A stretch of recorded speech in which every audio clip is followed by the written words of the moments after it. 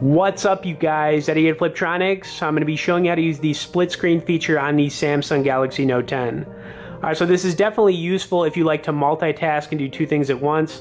For example, maybe you want to do some shopping on Amazon, but you also want to watch a YouTube video, or maybe you want to, do some shopping, but you want to play a game at the same time. You can absolutely do this when you're in split screen. Alright, so the cool thing here is that this feature actually is ready to go. You don't have to do anything in your settings, but you have had to have had some apps already open in your recent app section.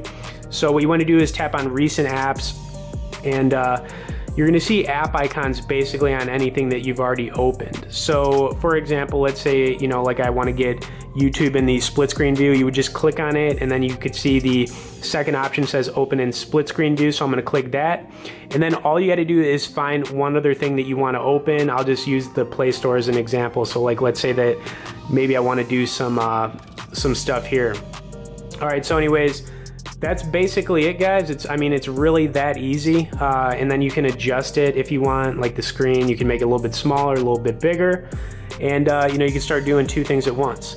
All right, anyways, you guys, just a quick tip on the Note 10. I'm gonna be doing some more stuff with it. It is an awesome phone. I've had it for, the last few days. If you hit the like and share on this, I'd definitely appreciate it. If you haven't subscribed to the channel yet, hit that subscribe, and we'll see you in the next one.